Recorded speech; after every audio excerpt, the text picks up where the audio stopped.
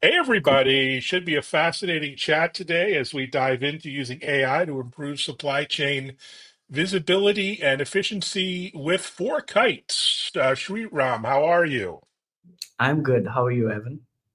I'm well. Thanks for joining. Really excited for this chat. You're doing some really innovative work. Before that, maybe introduce yourself, the team, and mission at FourKites. Sure. I'm Sriram Nagaswamy. I'm the Executive Vice President of Technology at FourKites. Have been with FourKites for a little over 7.5 years now, and joined probably as the ninth person in engineering, and maybe the 25th or what have you worldwide.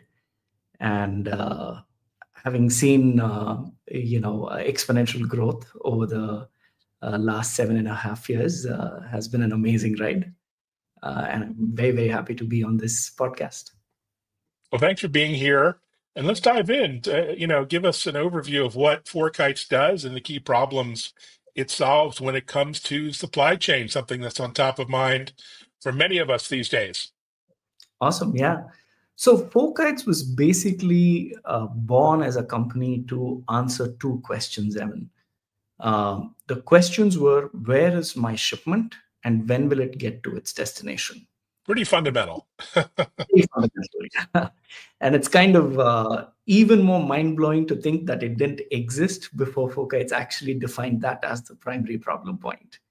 So as you can imagine, that was it was a Gartner Magic Quadrant defining problem that we embarked on solving. And the testament to that was I think 2019 or 2020.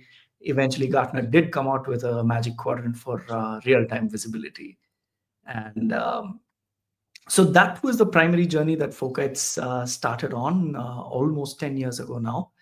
And obviously, as we started evolving, we've started answering more questions like, when should a product be at what destination? Mm. And not just, where is my shipment and when will it get to its destination?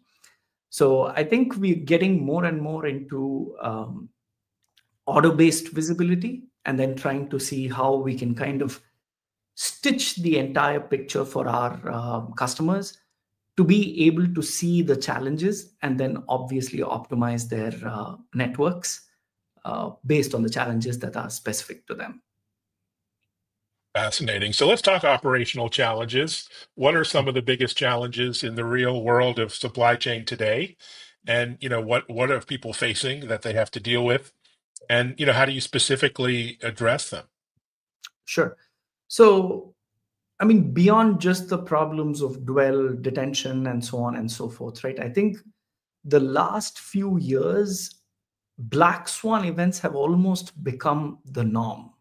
So these disruptions that almost seem to happen periodically, right, on a very, very consistent basis, we know now that there will be an event that will cause a disruption to the entire network. But how do we overcome that disruption? How do we get as much information as possible beforehand? And then the decision making data points that are required to be able to say, okay, this has happened. What do I pivot to? And having those data points ready, I think those are becoming the primary challenges for most of the companies that are heavily invested in their supply chains.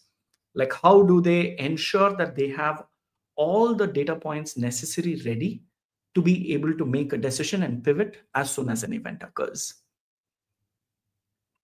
Got it. Super interesting. Let's talk AI in action here. Obviously, it wouldn't be a tech chat if we weren't talking AI use cases or examples. How do you use AI to improve visibility, efficiency, or what other benefits do you find today? Sure. So AI, obviously, as you can imagine, has been as revolutionizing as can be expected. I think the number one use case that we are very, very clearly seeing is specifically in the supply chain domain, is unearthing data from sources that previously we thought was almost impossible. And so this has become, in fact, personally for me, this has been the biggest revelation.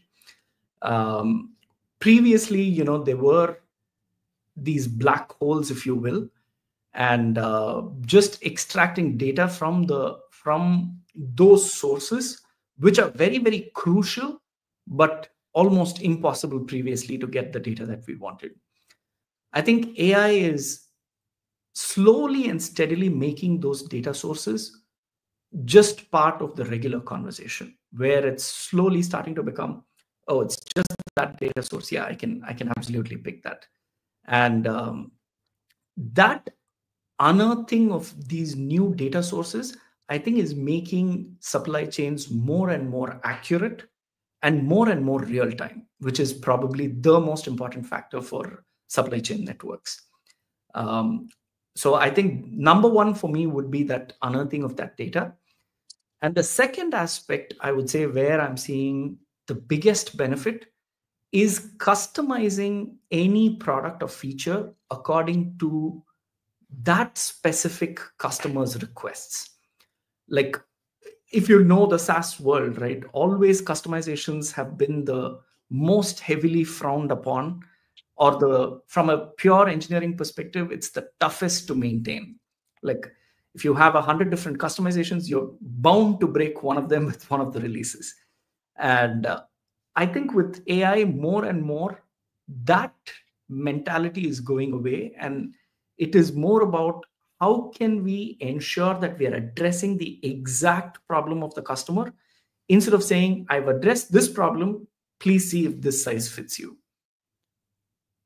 Fantastic. So speaking of customers and customer success, maybe you could talk about some of your key customers, how they're leveraging your technology, and some of the outcomes that they're seeing with FourKites. Sure.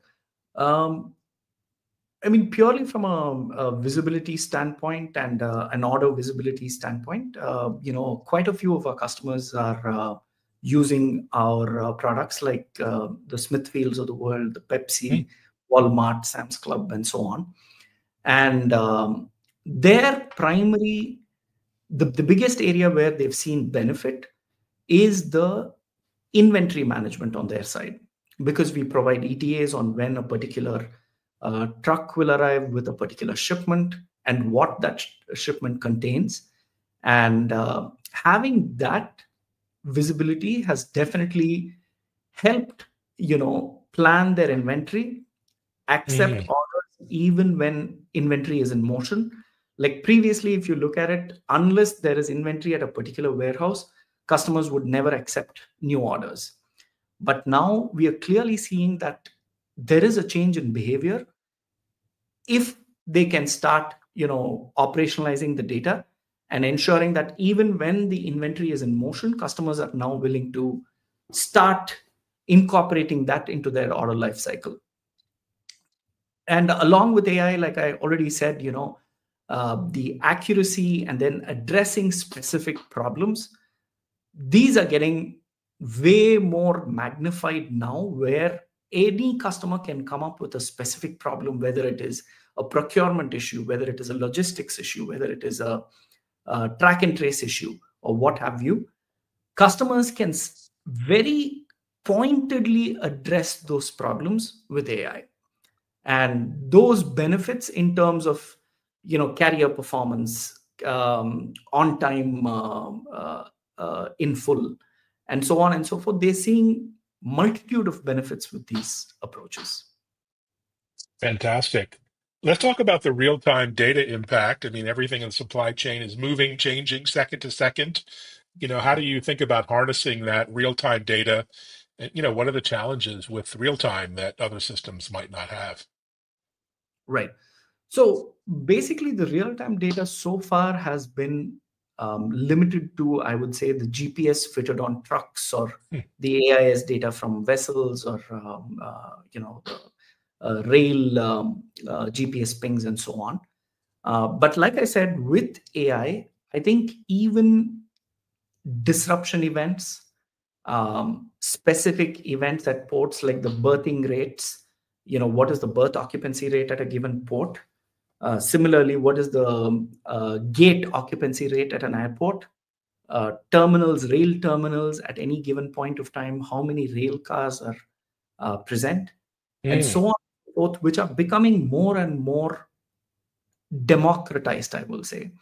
And accessing this data and making sure that we are using it in real time, that adds a completely different dimension to the real-time nature of supply chain. And that is, again, like I said, one of the biggest benefits of AI that we've unearthed. Wow, fascinating. So you obviously track trends, short-term, long-term trends as EV of technology. What are some of the trends you're tracking in IT and supply chain in 2025 as we, kind of look into the new year? What are you excited about? It's AI, AI, AI. I think a lot of the previously discussed concepts in supply chain, like whether it is the digital twin concept, whether it's the Mm, control tower concept, all of these have been given a new lease of life with AI. That's the way I'm kind of looking at it. And specifically with respect to supply chain companies and IT companies within supply chain, it is very, very obvious that whichever customers I visit, they have a very clear mandate to start incorporating AI into their day-to-day operations, and which absolutely is the right direction, I think, in 2024 or 2025. And I think more and more companies are getting to a point where they are very clear that AI is going to give them that next frontier or next plane of efficiency that has been missing. As you know, right, supply chain is a bit of a tribal domain mm, where there are pockets which are not as modernized. And I think companies are looking at this as an opportunity to completely skip even the SaaS revolution, right? Where people were just going in with those spreadsheets and pen and papers and then marking, yeah, this truck has arrived and it's at this gate or this dock. I think from there to how AI can manage an entire yard, or mm, looking at incoming shipments as well as outgoing shipments, marrying the two and breaking down the silos. Like we have supply chain specifically is definitely very, very siloed. To make it more simple, right? You have a procurement department, you have a logistics department, you have a transportation, you have a track and trace department, with not much communication happening between them other than just the need to know information. And that actually gives rise to more inefficiency. And the more and more these silos are broken down, the the synergies that happen in a natural network, they can be taken advantage of. And I think companies are very clearly realizing that AI is a tool that can help them break down these silos. Because, like I said previously, a lot of this data existed in papers, and somebody was writing them down with pens and papers and stuff like that. Whereas with AI now, if they just take a photo of that paper, AI can probably understand exactly what's going on, what is written over there. Similarly, with cameras all over the yard, even at ports, AI knows exactly which truck is coming into a facility, which truck is going out, which dock it was in, what was packed, and so on and so forth. So marrying information from these different sources and just managing the end to end. And I think that is what is attracting more companies. And they're very, very clearly what we are seeing is our customers have a very clear mandate to adopt AI in 2025. Well, it's an exciting time. It'll be an exciting year to watch. Um, you have so much experience in this domain. How do you suggest business leaders, technology leaders get started to drive this kind of change in their organizations? A lot of companies have very old, infrastructure, best practices, maybe workflows. What's your best advice for getting started in your experience on a journey with FourKites? I mean, I would suggest some of the most successful approaches that I've seen are starting small, Mhm. because it's a new technology, right? And people need to get used to it. There need to be new workflows built around it. There needs to be new data that's coming in to support these workflows. So it cannot be business as usual. So this is a revolution we're talking about. This is not just a small change. And so the most successful approaches what I've seen are when companies take a particular workflow or a particular task and then use AI to automate that workflow or task. Look at the learnings that they have. What is the change management they have to do in their entire the supply chain side of the domain to be able to incorporate AI to take care of one workflow or one particular task that is very, very manual in nature. Once they have one or two of these under their belt, then you can truly think about how do we adopt this company wide, as like the revolution it potentially is going to be. Well, great advice. Thanks so much for the insights and the conversation. Really eye-opening stuff, and keep up the great work. Thanks. Thank you. Thank you. And thanks everyone for watching, listening, and as always, sharing. And see you next time. Thanks.